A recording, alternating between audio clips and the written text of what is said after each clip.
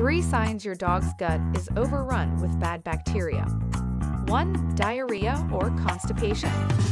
Dogs with an overgrowth of bad bacteria in their gut may experience frequent bouts of diarrhea or constipation. These issues can be caused by the disruption of normal gut flora, which can occur due to a variety of factors, such as diet, stress, or medication. 2. Gas and bloating. Dogs with an overgrowth of bad bacteria may experience excessive gas and bloating.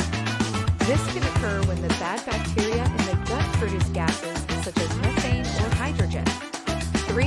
Increased susceptibility to infections. Dogs with an overgrowth of bad bacteria may also have a weakened immune system, making them more susceptible to infections and illnesses.